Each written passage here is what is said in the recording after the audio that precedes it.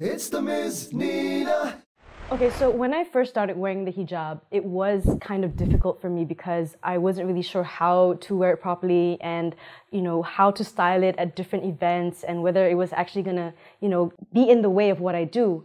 And what I, realized was that the more I got to know who Allah is, the more I realized that, you know what, if I'm doing it for the right reasons, everything kind of just falls into place.